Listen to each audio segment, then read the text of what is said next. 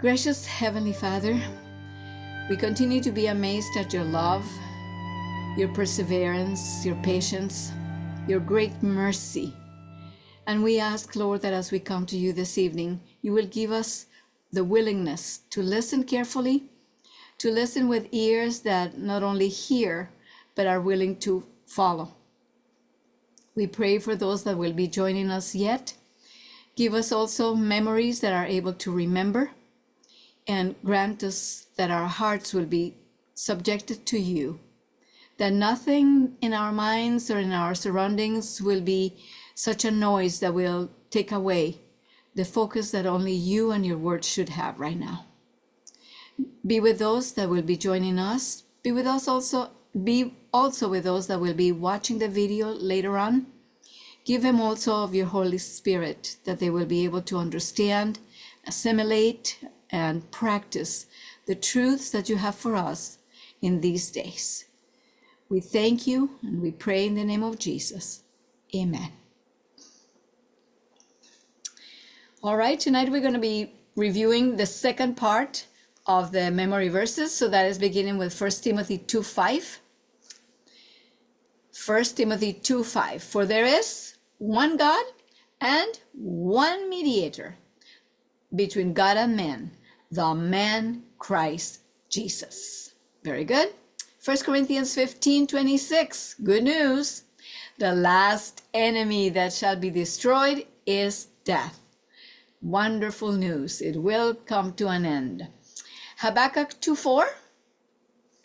Behold, his soul which is lifted up is not upright in him, but the just shall live by his faith. Yes.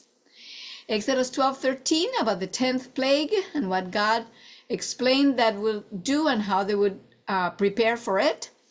And the blood shall be to you for a token or a sign or a proof, right? Upon the houses where ye are.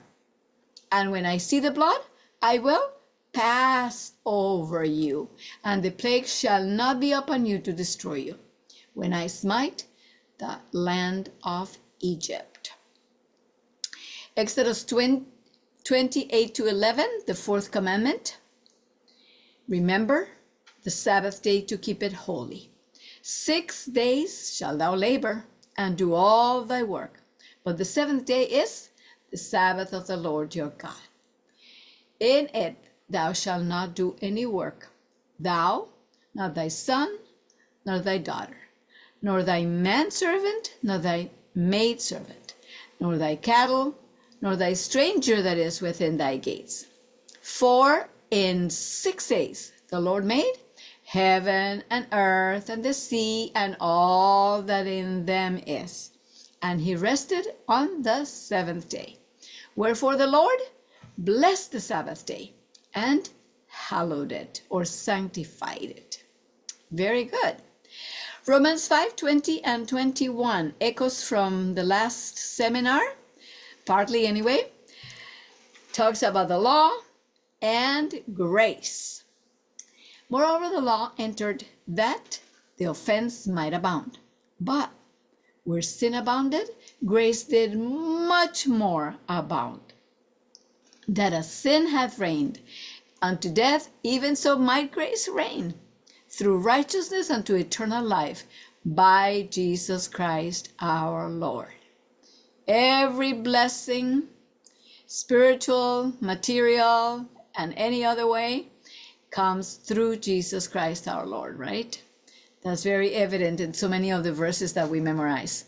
All right, and the very last one that we had added was Isaiah 53:5. And it's talking about what Jesus did, the exchange that he made with us. But he was wounded for our transgressions. He was bruised for our iniquities. The chastisement of our peace was on him, and with his stripes we are healed. Yes. One more time on that.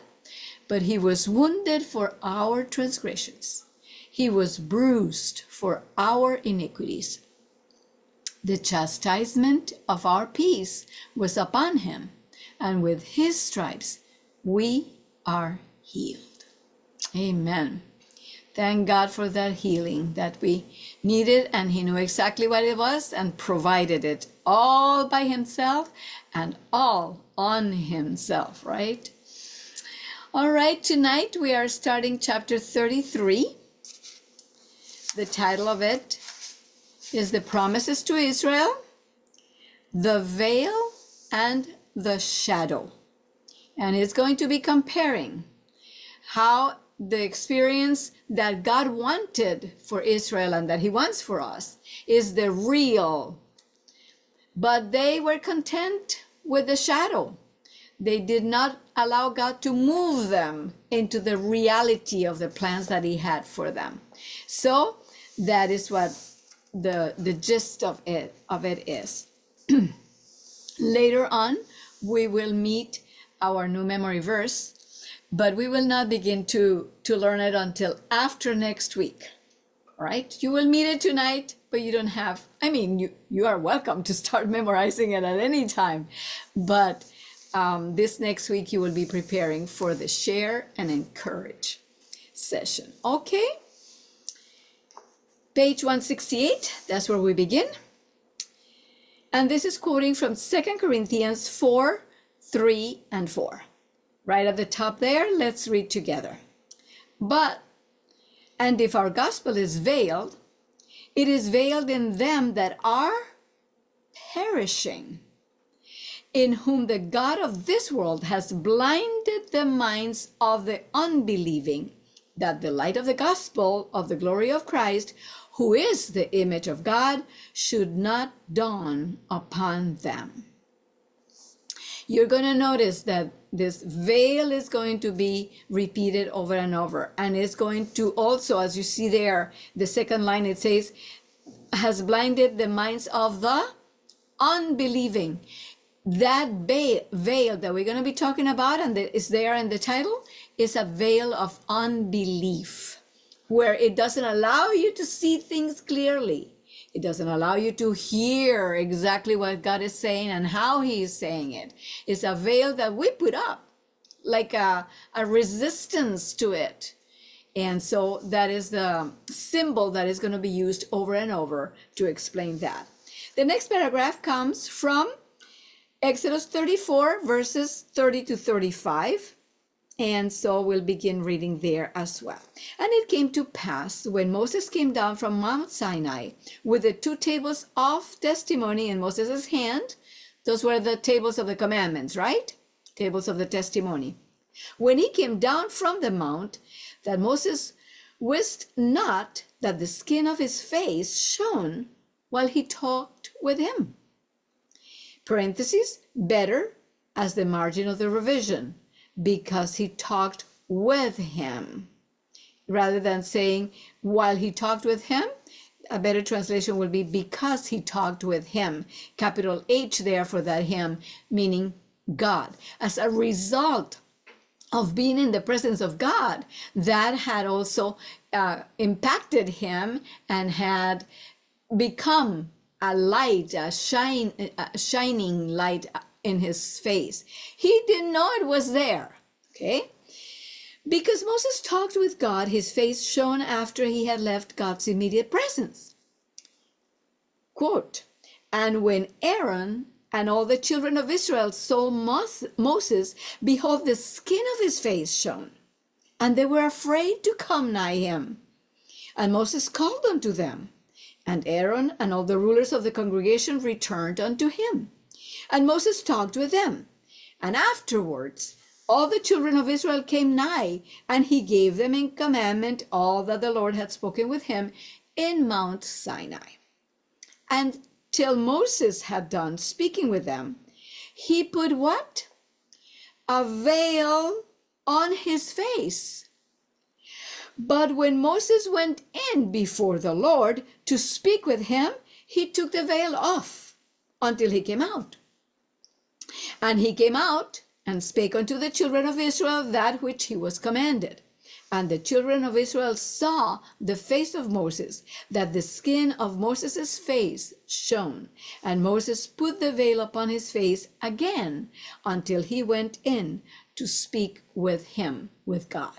So here we have where the study that we're about to do, where it comes from. It comes from the experience of Moses speaking to God, getting all the instructions, all the laws and regulations for the people as a nation, civil laws, health laws, all kinds of laws and instruction. And so during that time, every time that he was going to speak to them, he had to cover his face because they were afraid of him, because he had that shining light around, and so he would put that face. But now that veil, but now that veil is going to take a different connotation. Let's see. Please underline the first sentence in the next paragraph. Unbelief does what? Blinds the mind. It acts as a veil, underline that too, to shut out the light. So the veil that Moses was putting on, why was he putting it on? Because he didn't want to see them? Because he didn't want to catch whatever viruses they had? No, because they could not stand to look at him like that. So he was hiding his face with that veil. Well, let's see what that really meant. Continuing on that paragraph, it is only by faith that we understand. Moses had deep and abiding faith. Therefore, he, quote, endured as seeing him who is invisible, end quote. He needed no veil over his face, even when he was in the immediate presence of the glory of God. The veil which he put on his face when he came down to talk with the children of Israel was solely on their account, because his face shone so that they could not look upon him. But when he went back to talk with the Lord, he took the veil off. Next paragraph, the first two lines there, please underline them and pay close attention. The veil over the face of Moses was a concession to what? To the weakness of the people. The fault was not with Moses or with his face or with the glory that he was reflecting from whom he had been with. The problem was with the people. Okay? If he had not put it on, then each of them would have been obliged to put a veil over their, it says his own face, their own faces, in order to come near to listen to Moses. So in order not to make them uncomfortable, in order to accommodate them, he put the veil on his face. Continuing, they were not able, as Moses was, to look upon the glory of the Lord with unveiled faces. Practically, therefore, each one of them had a veil over his own face. The face of Moses was unveiled. When Moses talked to God, he did not need to put a veil on him, on his own face. Neither did he tell God, cover it up, cover it up. No, the face of Moses was unveiled because he had faith. Because the rest of the people were faithless, were unbelieving. That is why they needed Moses to cover his face. Are we getting the picture here? The real reason of everything? Yes. Next paragraph, we are on page 169. First sentence again. Please underline. That veil over the face of the children of Israel represented what? Unbelief that was in their hearts. In other words, this was a veil of unbelief. They had a veil of unbelief, and because their veil of unbelief did not let them hear and understand and believe what they were listening to, they demanded, or they asked Moses to cover up his face. Continuing now, so the veil was really over their hearts. Underline that too. The veil was really over their hearts. Their minds were blinded. And even unto this day, when Moses is read, or the books of Moses, the veil is upon their hearts. Isn't that terrible though? Isn't that terrible? And these things are written there so that we can know and we can say, Lord, if there is any unbelief in me, please help me to understand. And instead of just covering and cowering away from you, help me to just believe so that I can just talk to you face to face. I can understand, I can comprehend, and I can accept and take in everything you want to tell me. I don't want any veil of unbelief to keep away from me what you are trying to communicate to me. Isn't that a good prayer for us to have? Yes.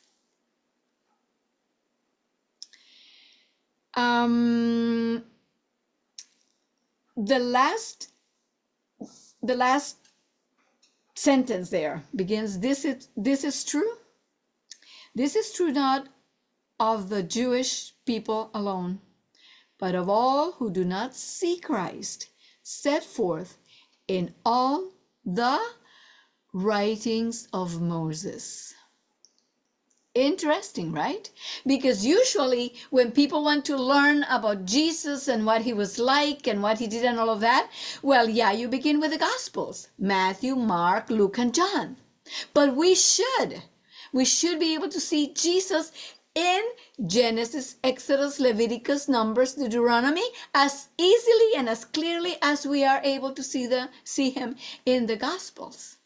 And we should ask the Lord, if there is something that is not quite right, if there is any unbelief in our hearts, if there is any rebelliousness in us, any resisting of the Holy Spirit, that we would ask him, please, Lord, help me to see Jesus here.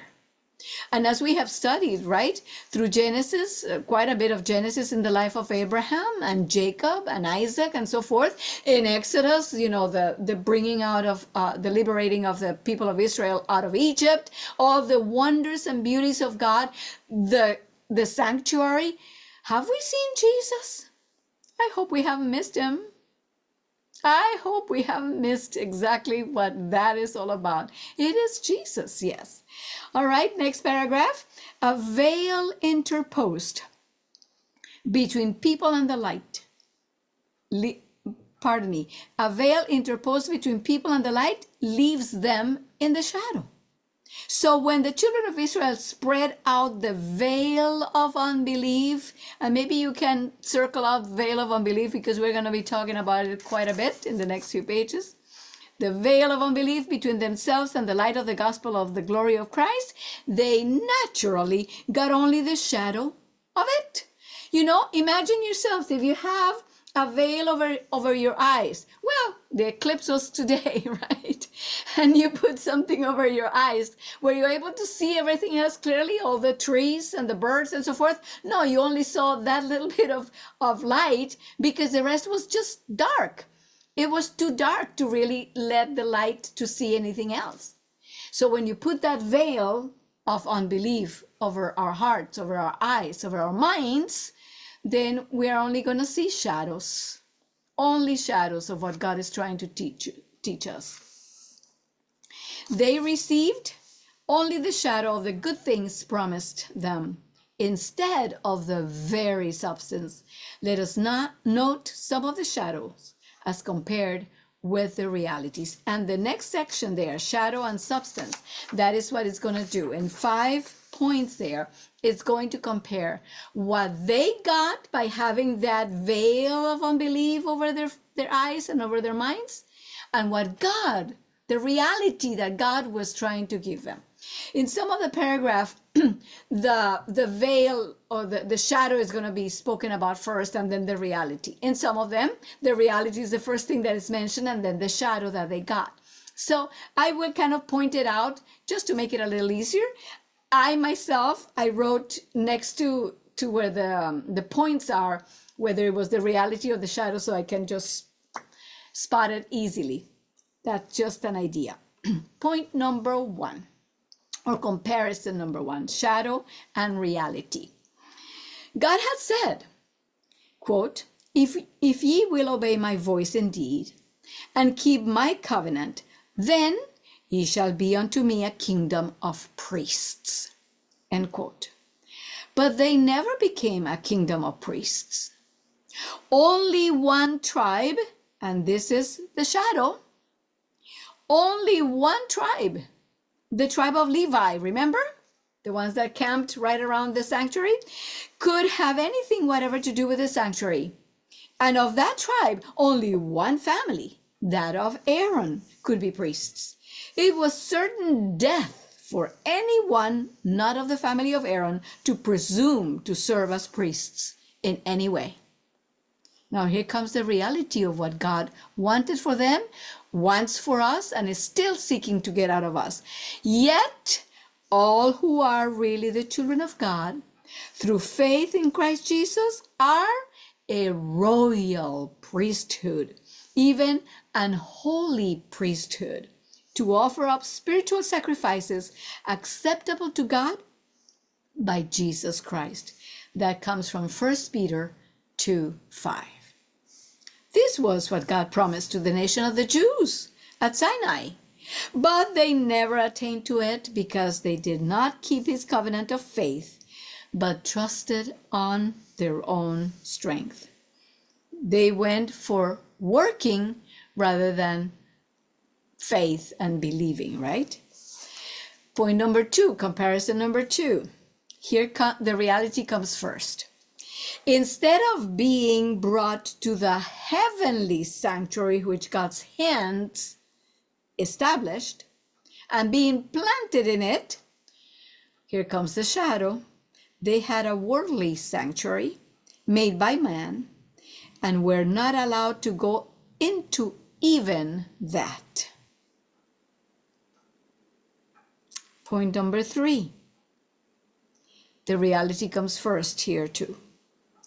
The throne of God in the sanctuary above is a living throne, self-moving, coming and going like a flash of lightning, and in immediate response to the thought of the Spirit. That is from Ezekiel 1. Let's go there. Ezekiel has a lot of symbols, and you're going to read some of those there in Ezekiel chapter 1. Ezekiel is between Psalms and Daniel. Maybe that will help you. Psalms, Proverbs, Songs of Solomon, Isaiah, Jeremiah, Lamentations, and then Ezekiel. All right, Ezekiel chapter 1. Just for a little description, we're only going to read verses 14 and 20. You're welcome to read the rest of it. It really takes a lot of concentration because it's, of course, things that we have not seen. We don't have an image in our minds already. Like when they say car, you already, in your mind, you picture what the essential parts of those are. But this here, we don't have an idea. But let's allow the Spirit to stretch our minds, okay? Verse 14. And the living creatures ran and returned as the appearance of a flash of lightning. So think of beings that are just moving quickly like that, like a lightning of flash, like a flash of lightning, I'm sorry. I'm thinking here maybe like how we see lightning bugs in the summer, how you see them passing and going, just to compare to something that we know of, right? That we are acquainted with. And now verse 20. So here we have the mention of the flash of light. And now let's see about the Spirit, verse 20. Whithersoever the Spirit was to go, they went. Thither was their spirit to go. And the wheels were lifted up over against them, for the spirit of the living creature was in the wheels. So the throne of God this is depicting there. The throne of God, that is the kind of movement, of mobility that it has. And that is the reality, right? Let's go back to point number 3. That is the reality. We just read a little bit of it in Ezekiel chapter 1. Let's now go to the second part of point number 3 to see what the shadow that they got accustomed to and they got because they couldn't receive the reality. On the contrary, they had in the earthly sanctuary but a feeble representation of that throne in the shape of an ark of wood and gold, which had to be carried about on the shoulders of men. That box did not move by itself, did not have wheels, did not move like a flash of lightning for sure. So it was a beautiful representation, and it brought so many lessons, but it was a far, far shadow from the reality that God wanted for them. For us too, we say them, but we're talking about us too.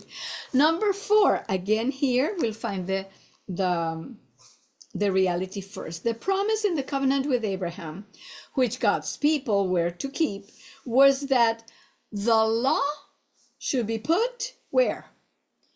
In the heart. That is the reality of what God wanted to do, wants to do, and is waiting to be able to do in our hearts, right? To write his law in our hearts, that it will be automatic for us. All right? Let's go now to the shadow. The children of Israel got it on tables of stone.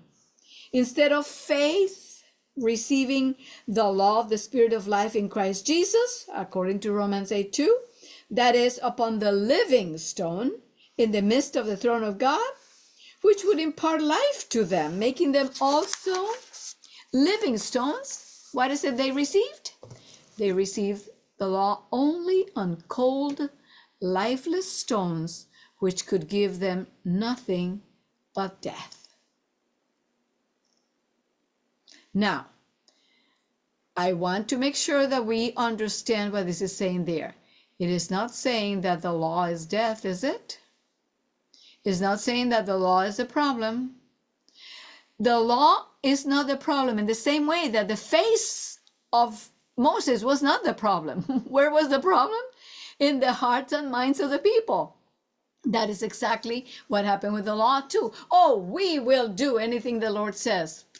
Right there, the poor law could not have gone anywhere, right? Because they were not willing that the law could be in their hearts. Remember from Romans 7:12 what it says about the law? This is from the last seminar. It says, for the law is, for the law is holy and the commandment is holy and just and good. And there it is on the screen. Therefore the law is holy and the commandment holy and just and good. Nothing is wrong with the commandment. Those are promises, right? And God is waiting to be able to carry them out in us. All right, point number 5. In short, here comes the reality. Instead of the ministration of the righteousness of God in Christ, they got what? Here comes the shadow. Only the ministration of death. For the very same thing, which is a savor of life to them, which is a savor of life to them that believe, is also what? A savor of death to them that do not believe. And a savor means flavor, or also it could mean an aroma or fragrance. Let's read about that in 2 Corinthians chapter 2. The Apostle Paul speaks there about a savor of life unto life, or a savor of death unto death. 2 Corinthians chapter 2. We'll read verses 14 to 16.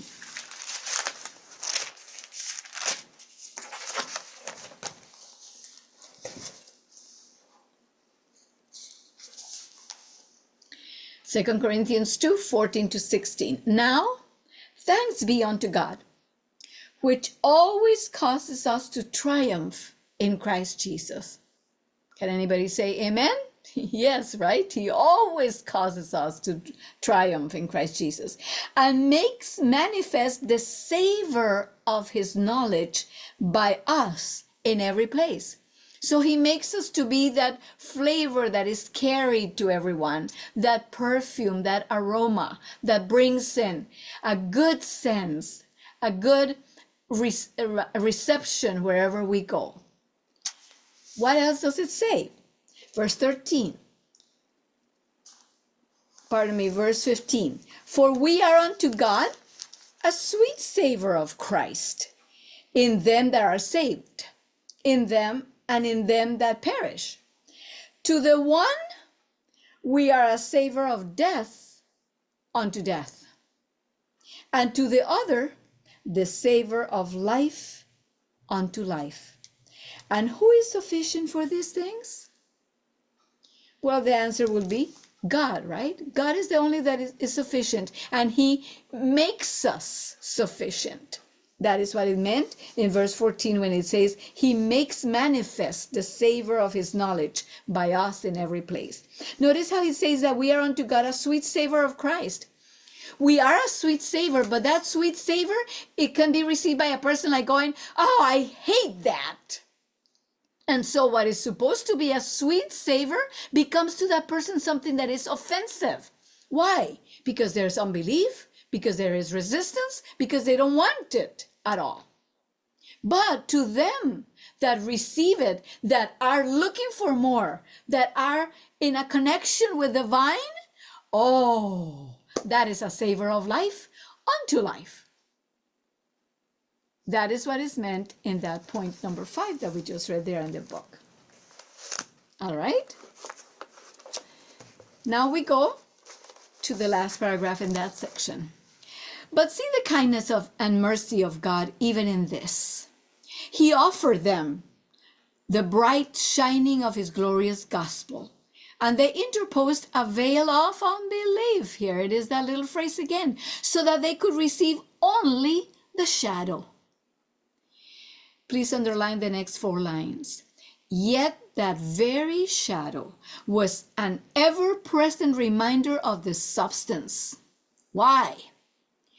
When a thick passing cloud casts a shadow on the earth, we know, if we are not too dull to think, that it could not cast a shadow if it were not for the sun, so that even the cloud proclaims the presence of the sun. So we were just reading about that savor of life unto life.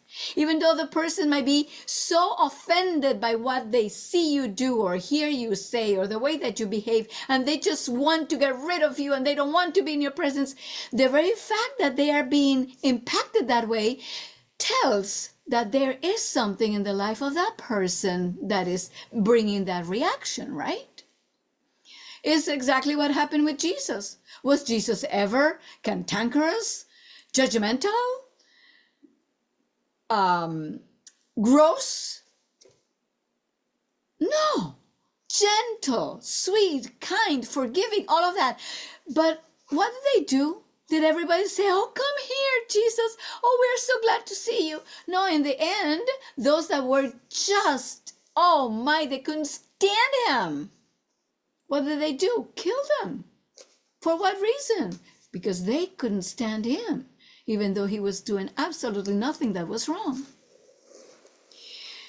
Finishing now that paragraph. If therefore people nowadays, even professed Christians, were not as blind as the children of Israel ever were, they would be always rejoicing in the light of God's countenance, since even a cloud always proves the light to be present, and faith always causes the cloud to disappear, or else sees in it the bow of promise, the rainbow, right? The light makes the colors appear. Next paragraph, next section, God's witness in unbelief. See, God didn't say, well, they don't want to see me, then I give up on them. Let them die that way.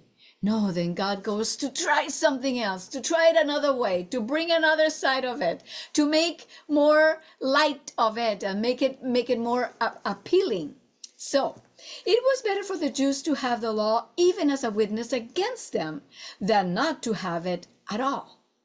It was a great advantage to them in every way to have committed unto them the oracles of God.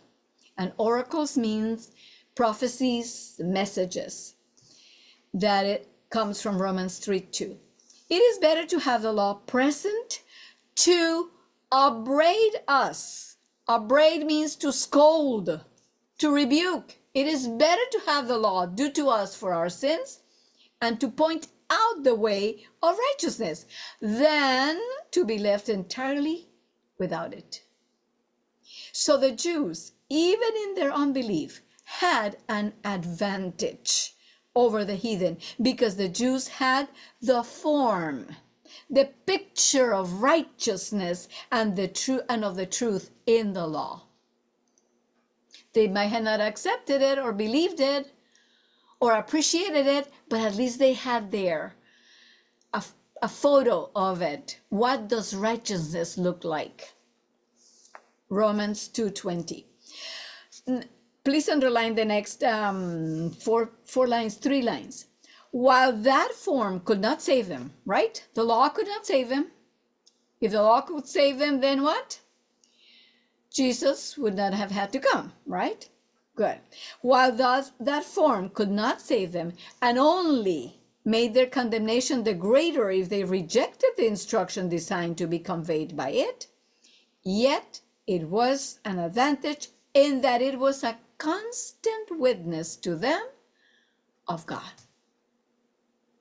God did not leave the heathen without witness, in that he spoke to them of himself through the things that he had made, preaching the gospel to them in creation. But the witness which he gave to the Jews, besides the other, was the very image of his own eternal realities. And the very realities themselves were for his people. Only the veil of unbelief over their hearts kept them from having the substance of which they had the shadow. But the veil is done away in Christ, and Christ was even then present with them. Let's read about that veil there. 2 Corinthians, so you're already there, just into the next chapter, chapter 3, verses 14 to 18. Let's read about that veil, which is done away with Christ. Verses 14 to 18. But their minds were blinded. For until this day remaineth the same veil untaken away in the reading of the Old Testament, which veil is done away in Christ. But even, again, unto this day, when Moses is read, the veil is upon their hearts. People keep saying, oh, no, not the law. No, the law, it doesn't save, it doesn't this. We are under grace. We are not under the law, but under grace. And we keep trying to get rid of it.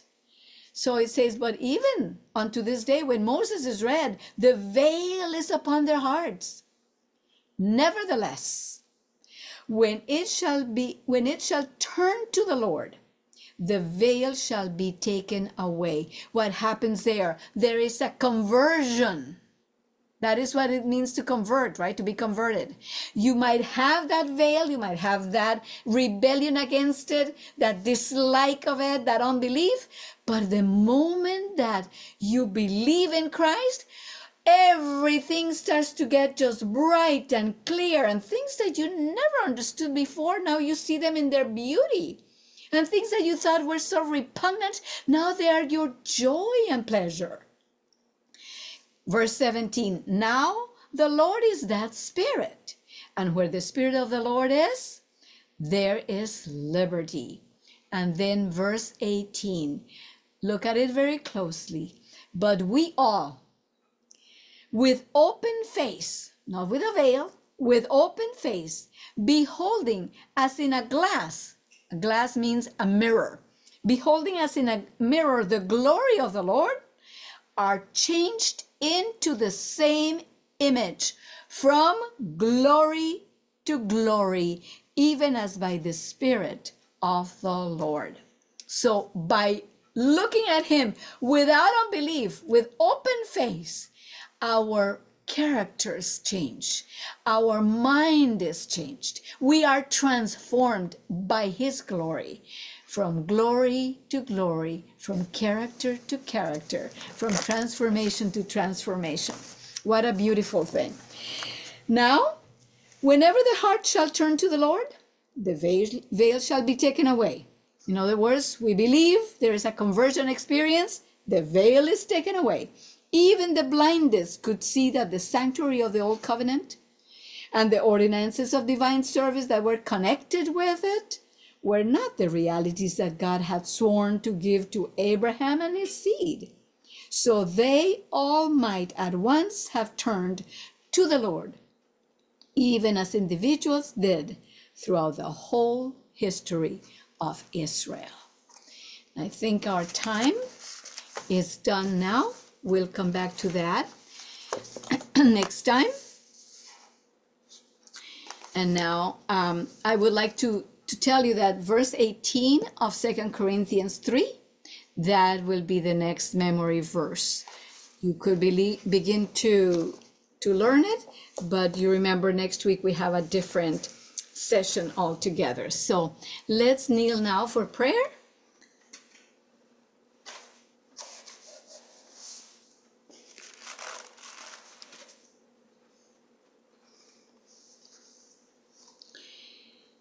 Heavenly Father, we have heard quite clearly what it means to have either belief or unbelief.